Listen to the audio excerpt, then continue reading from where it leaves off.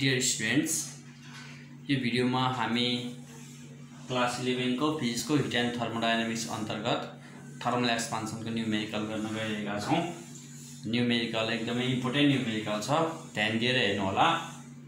2024, 2068 र 2063 मा यो न्यूमेरिकल सोधेको छ अथवा यही टाइपको न्यूमेरिकल छ। क्वेशन यस्तो छ, 2 ends of a steel wire of length 8 meter and 2 millimeter radius are fixed to 2 rigid supports. Calculate the increase in tension in the wire when the temperature falls by 10 degree centigrade भनेको छ, by भनेको छ, falls by 10 degree centigrade। हामीलाई दिन्छ linear expansivity of steel 1.2 into 10 to the power minus 5 per Kelvin र y भनेको Young's modulus of elasticity for steel equals to 2 into 10 to the power 11 Newton per meter square चाहिँ हामीलाई दुईटा value दिएको छ। यिनै गिवन भ्यालुहरुको आधारमा चाहिँ हामीले त्यो वायरमा लागेको टेन्सन अथवा फोर्स चाहिँ हामीले फाइन्ड आउट गर्नु छ। म अलिकति यसको थ्योरी पार्ट चाहिँ बुझाउँछु, ध्यान दिएर हेर्नु होला। एउटा स्टील वायर छ, यो हाम्रो स्टील वायर भयो है। स्टील वायर, यो स्टील वायरलाई चाहिँ के गरेको छ, दुईटा रिजिड सपोर्टमा चाहिँ फिक्स गरेको छ। यो चाहिँ हाम्रो रिजिड सपोर्ट भयो। रिजिड सपोर्टले के काम गर्छ, रिजिड सपोर्टले एक्सपान्ड हुन पनि दिदैन, फिक्स गरिदिन्छ, कन्ट्र्याक्ट हुन पनि दिदैन।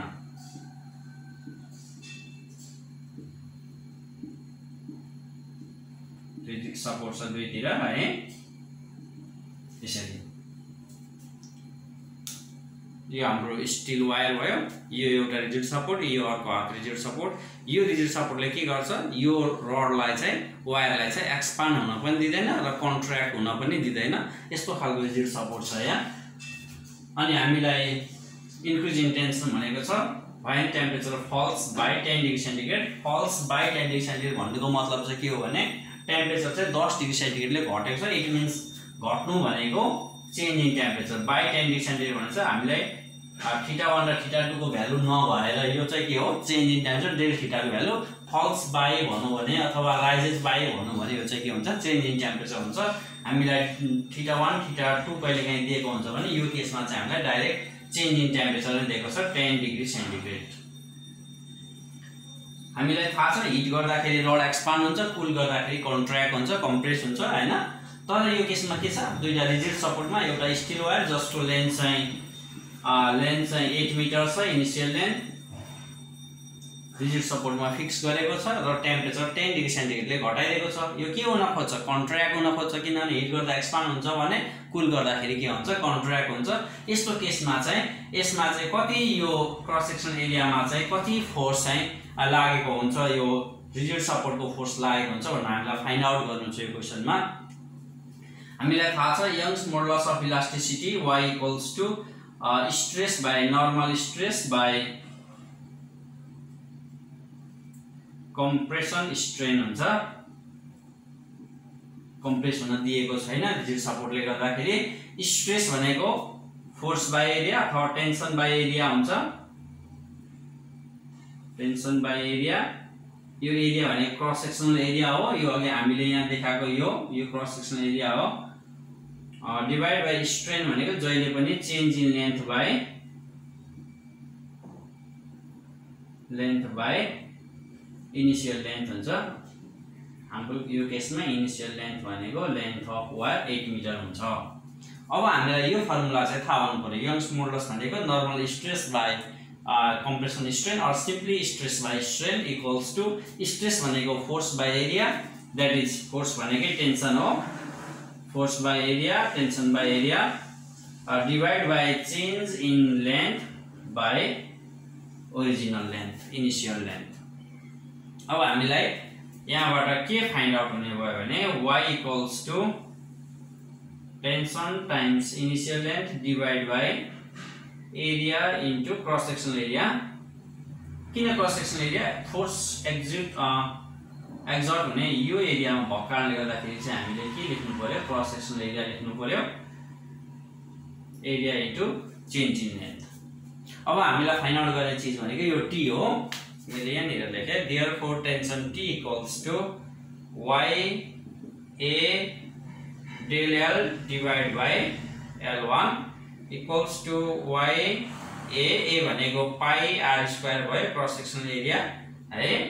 चेन्ज इन लेन्थ भनेको के भयो? चेन्ज इन लेन्थ भनेको चाहिँ अल्फा L1 डेल थीटा। यो फर्मुला हामीले धेरै पहिला पनि गरिसकेका थियौं, युज गरिसकेका थियौं न्युमेरिकलमा। L1 छँदैछ, यो L1 र यो L1 क्यान्सल भयो, बाँकी रह्यो के y यो a को ठाउँमा a नै राख्यो भने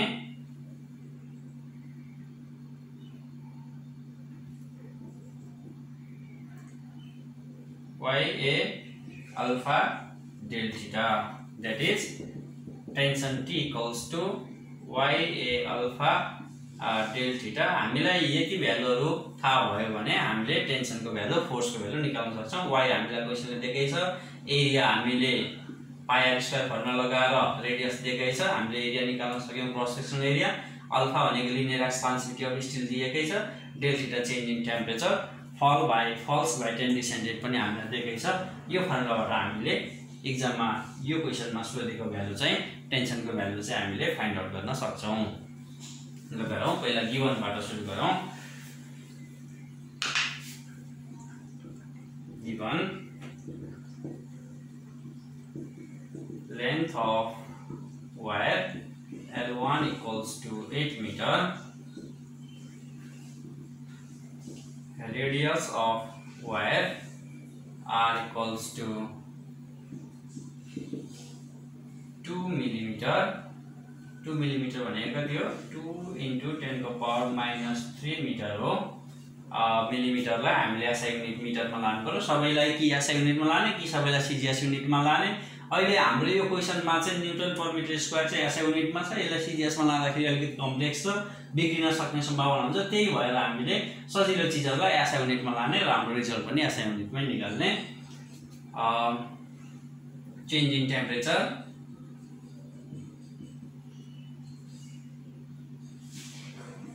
del theta equals to 10 degree centigrade. अघि पनि मैले भनिसकेँ, यहाँ फल्स बाई भनेको छ, फल्स बाई 10 डिग्री सेन्टिग्रेड भनेको चेन्ज इन टेम्परेचर हो। फेरि यसलाई चाहिँ हामीले थीटा 1 थीटा 2 तिर जान थाल्यौं सोच्यौं भने हामी फेरि गलत हुन्छौं, किनभने हामीलाई फल्स बाई भनेको छ। बाई भन्नुको अर्थ चाहिँ यतिले चाहिँ घटेको, that is change in temperature हो यो। यदि फल्स टु 10 डिग्री सेन्टिग्रेड भनेको भए अलरेडी हामीलाई एउटा कुनै टेम्परेचर दिएको हुनु पर्थ्यो। यहाँ चाहिँ फल्स बाई भनेको छ, so that this is change in temperature. linear expansivity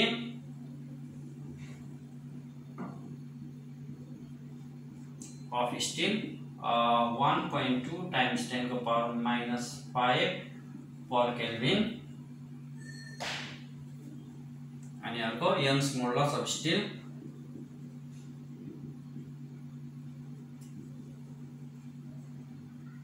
Young's modulus of elasticity पनि लेखौं। सही कुरा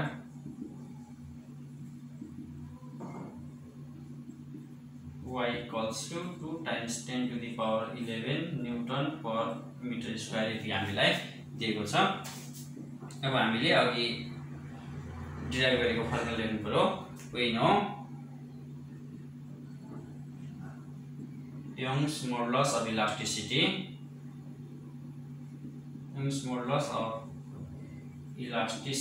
is given by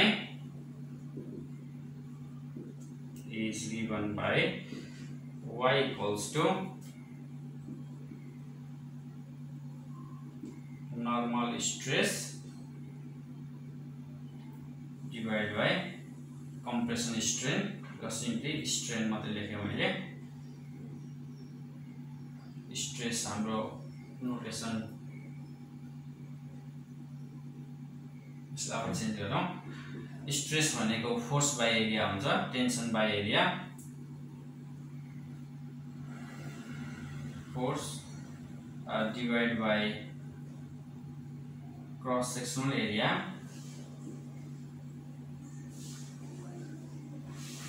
divide by strain भनेको change in length by original length. Change in length divided by original length change in length by original length भयो यो मैले माथि लेख्छु अब सिम्बलिकली लेखौं or Young's modulus y equals to tension by cross sectional area divided by change in length by initial length यसलाई मिलाउँदाखेरि tension into initial length divided by area times change in length हामीले find out गर्ने चीज भनेको यो tension हो T equals to cross multiply गरौँ y a delta l divided by l1 भयो तर हामीलाई के थाहा छ change in length भनेको अल्फा l1 del theta हुन्छ but change in length delta l equals to alpha l1 del theta भयो है यो भ्यालु सब्स्टिट्युट गरौँ और t equals to y a alpha l1 del theta divided by l1 छँदैछ l1 cancel भयो y a alpha del theta और अब value substitute गरौँ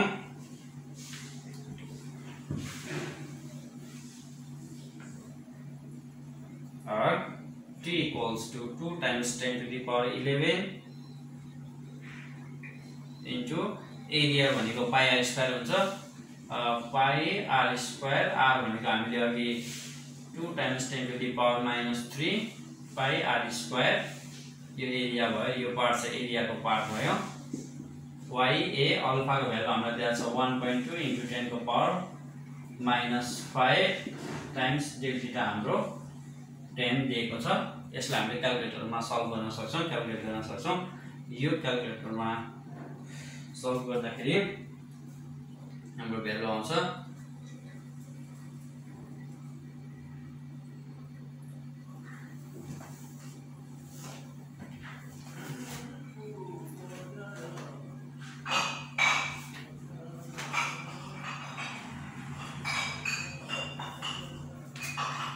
301.6 न्यूटन हाम्रो यो टेन्सन आयो हामीलाई सोधेको क्वेशनको भ्यालु यही हो conclusion लेखौं thus the increase in tension in the wire